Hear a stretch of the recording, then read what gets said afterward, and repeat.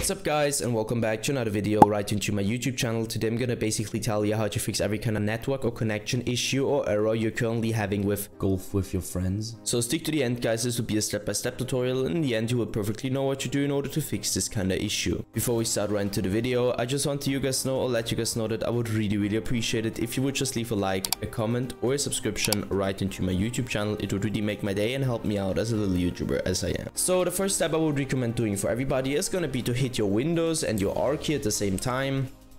This tab will pop up. I want you to type in what I already typed in, so CMD. You're gonna hit enter or OK. This tab will pop up and I want you to type in what I'm gonna type in, so ipconfig space/flush DNS and hit enter. Once it is successfully flushed, as you can see, you should be able to end this task again. Navigate to the bottom left corner, click onto the Windows symbol, open up your settings, hit network and internet. And now I want you to click into Network and Sharing Center, so into this one.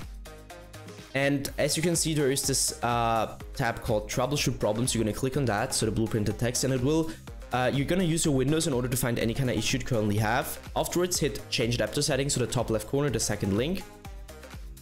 You're going to stick to the spot where it either says Internet or Ethernet. It just depends on which one you're currently using.